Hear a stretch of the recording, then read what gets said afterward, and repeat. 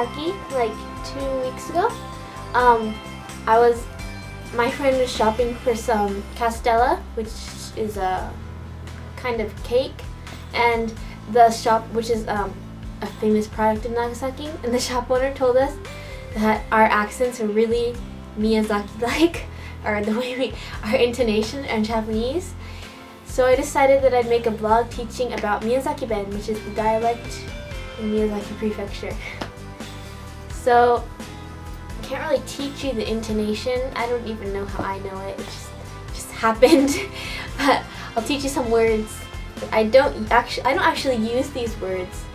I know what they mean. I just don't use them. But I was told my intonation is like that. So first I'll say it in Miyazaki-ben, and then I'll say it in regular Japanese, and then I'll say it in English, and then I'll give you an example of how to use it.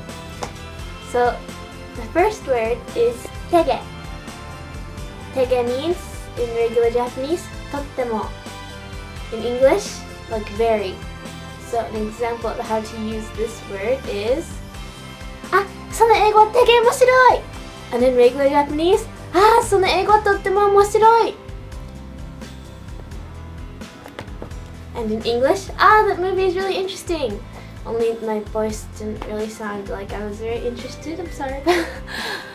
So yeah, that is a word that is often used here. It's actually one of the first words that I knew about Miyazaki when I looked up online. So it's one of the first words that popped up. And some other examples of another version of tottemo is, well, Miyazaki tege, but the one that's used a lot is cho. You can say, sono eigo wa chou omoshiroi! Toka. Or also, Kansai-ben, mecha. Mecha is used like everywhere. I think it's become we're used everywhere now, in pretty much everywhere in Japan now. Sono eigo wa mecha omoshiroi! And then you can add kucha at the end too. So mechakucha. Sono eigo wa mechakucha omoshiroi! And I think mechakucha just makes it more powerful. Like very, very, really, really, yeah. But if you say tege twice, tege, it actually means a different word, tekito. And I know what tekito means in Japanese, but I have the hardest time translating it to English. I mean, I know it's probably easy, but it's just one of those words I just don't. Like if I look it up in the dictionary, it gives me all these results. So I will just put it, well, I don't know where I'm using my camera, so I don't have a webcam to see, but the bottom, the bottom, I will put the definition once I find it, because I don't have internet right now. Yes. But I hear it regularly. I just hear tekito instead of tege used. Maybe people, I don't know. I've been told that people in Miyazaki have like in different cities, like there'll be more Miyazaki-ben about it and say tege, but I usually just hear tekito. So, and the third word, or third, I'll go with third because I said tege already. And the third word is seto. And seto in regular Japanese, hontoni, or so nano. And in English, it's like, really? So an example sentence would be, Ne, Shi-sensei ga kekkon shita! Seto? And in regular Japanese, Shi-sensei ga kekkon shita! Hontoni?